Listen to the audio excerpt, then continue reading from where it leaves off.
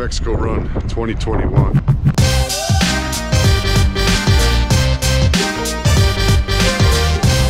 at all them skulls down there. Maybe we'll make it, maybe we won't.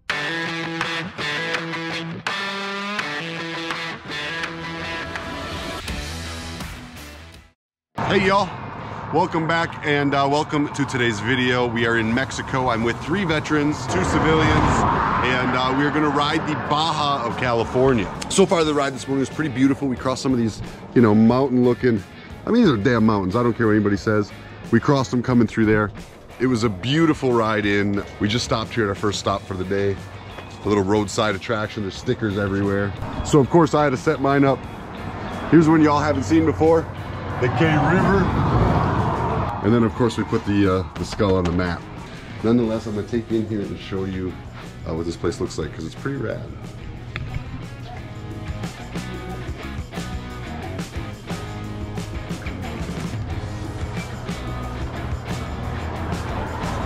Oh, you are the man, Doc. Black it is. How was the ride this morning? Beautiful. That road was amazing.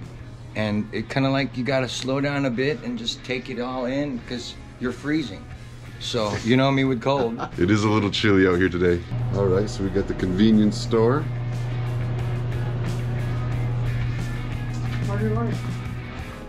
Back here you got a little cafe. Look at this. Little motorcycle up there.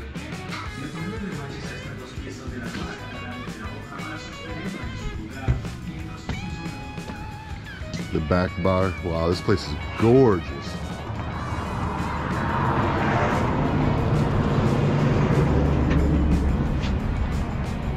Unreal. Look at all them skulls down there. I don't know exactly what's going on there, but this place is cool. This is what this trip's all about for us, these roadside stops. I hope y'all enjoy them. What you got there, man? For your friend. All right, thank you. Thank you. Yeah, man, thank you. Okay, so today's agenda is pretty simple. It is try to knock down as many miles as we can because rain is coming into the northern part of the Baja starting tomorrow. So we want to be out of the north. We're looking at probably about 300-ish miles today. Don't know if we'll get it all down. I know, 300 miles is nothing in the States. It's a good warm-up, a good morning. But down here, 300 miles is an 8-hour ride because of all the bottlenecks and the little towns. And then all of our stops don't help.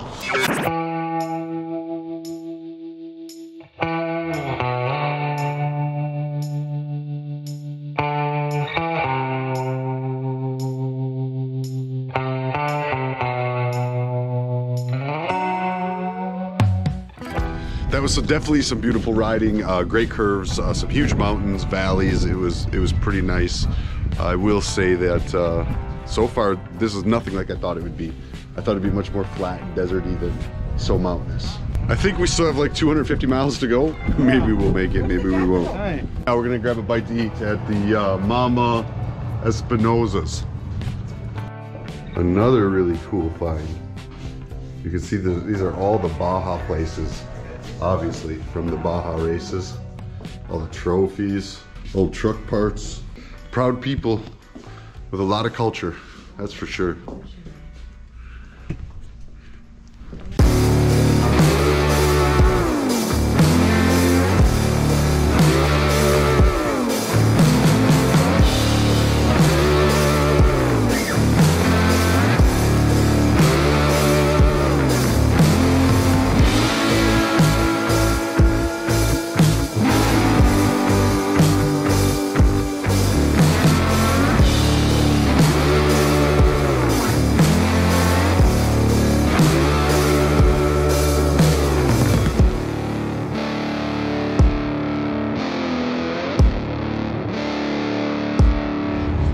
Gas stations are a little bit different. All the pumping gets done by people that work at these gas stations.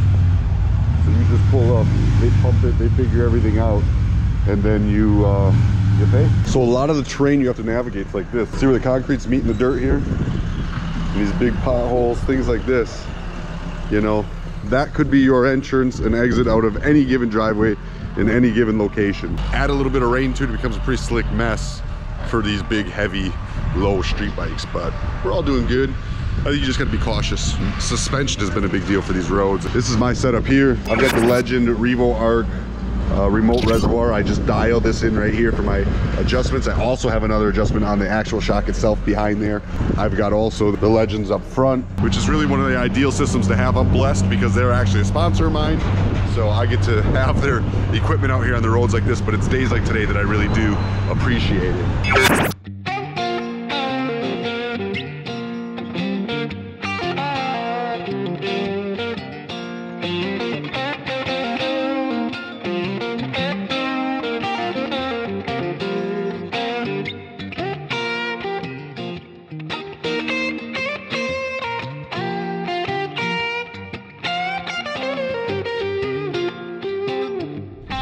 I don't know if y'all can see those mountains way back there, but it's pretty desolate for a long way. We've literally been running these canyons and the roads have actually been really good, blacktop. So we've been on for, I don't know, maybe 100 miles here. Let me try to cover the mic. Sorry if it's a little windy, you know, this is what I'm dealing with. Anyhow, you'll be in the middle of everywhere and then you'll find a little cafe like this.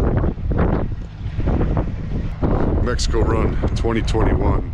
One of my favorite things is checking out little local stores like this. You know, this is true small business, right? Little family owned, living in the back, running the store out of the front. It's humble, but it's got a lot of character too. It's okay.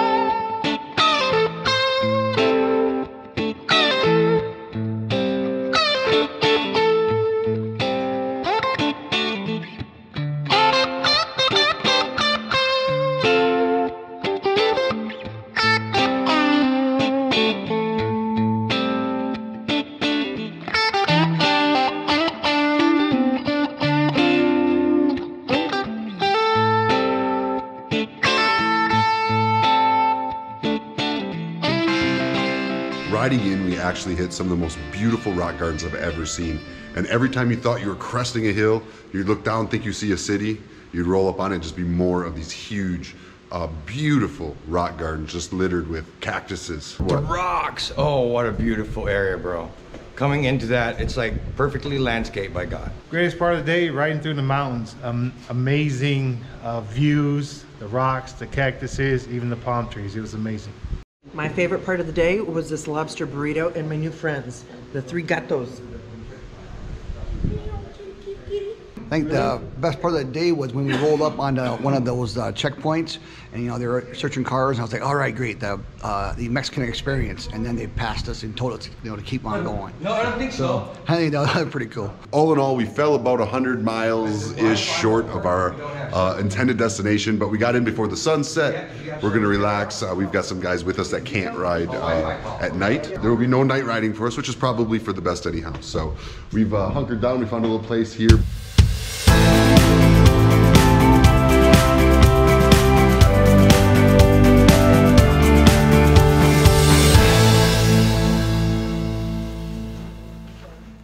Y'all, we need to put a fire in this pit tonight. There's absolutely zero service, so we get to just enjoy each other's company for the night, unwind, and get back on the bikes tomorrow. There might be some whales involved in the video. My fingers are crossed. All right, y'all, remember what I always say, dream until your dreams come true.